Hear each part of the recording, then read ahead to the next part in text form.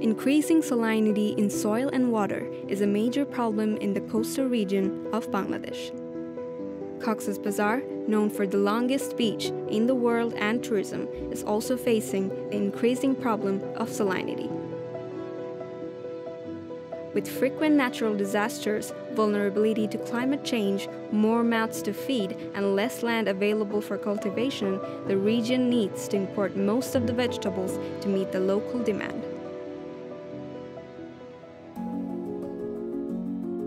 To resolve this problem and create alternative livelihood opportunities, Cordaid, with funding from the World Food Programme, is implementing the Saline agriculture and Halophytes production project with an aim to improve the lives and livelihoods of 500 farmers in Teknaf area and enhance self-reliance by ensuring food diversity through cultivation of new crop varieties in cultivable and fallow land.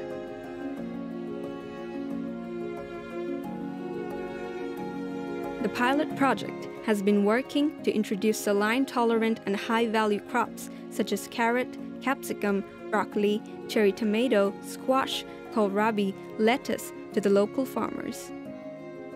ওলকপি জীবনতনও দেখি তে এখন আফা তারা দানা দিয়ে দানা ইনারা রুই কেঙ্গরি রুইব দেখা দিয়ে পারিবানি মরি তরি না জাগো লবণ ইয়ারা ফেলা বই গছ দিলাম ডরাইলাম মানে আগো খেতি করি এদুন দানা দুনা শুনু গিয়ে লবণ গইতো দে তিয়া দেখি দালা দিলে খেতি লবণ নইও আর ডর রইলে আফা তারা হয়ে ডর রইলে খাইতে পারিব বেশি পারিব তারা খুশি হই পয়সা করিও পাই ফুয়াশা কলর খরচ দি ভাজি বন্ধার খরচ তারা খাইও ভাজি নিজেও বেশিও ভাজি এখানে নজানতো মানুষে এড় হইব দিন নজানতাম এটা গাজর হইব এটা ওলকপি হইব তারা নজানিতাম আগে কিন্তু যদি আরা আগে জানিতাম আগে করে দেখাইতাম তো নতুন নতুন জিনিস যখন আরা পাইম নতুন নতুন জিনিস আরা খাই আর মজাতে জানলো বুঝিম নিয়া Besides, the project has partnered up with Seawater Solutions to introduce the first cultivation of Salicornia halophyte in the area. It's been a highly interesting project, that's for sure. The idea that you can produce, get higher revenue out of your land by producing a more high value and versatile crop and something that will grow in an area that's so heavily salinized where very little else will grow. The farmers are very keen to look for any other opportunity to do something with their land. So after the success that we've had on our first initial plot, the farmer brought me to this area here and they're asking us if we can expand. I was very excited by this because generally when a farmer is bringing an opportunity to you, it is a real key marker of success. It means that the farmer is happy to engage and they're wanting to get even more out of the project, so it's very exciting for us. Along with high level of salinity in the soil and scarcity of fresh water, cultivation of crops still remains a challenge in the area.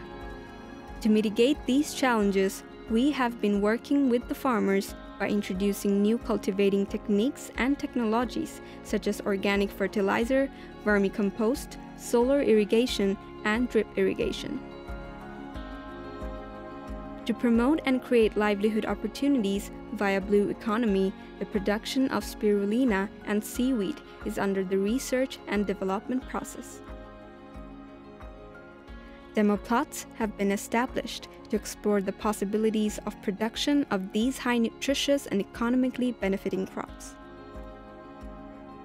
Expectations are very high. The first key learning is what we are doing is needed and what we are doing is already appreciated on the market.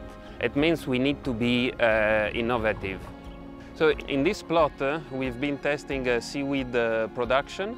There is already a demand in Bangladesh for such kind of products and we believe we can have a very good margin on the market. Dhanyavad.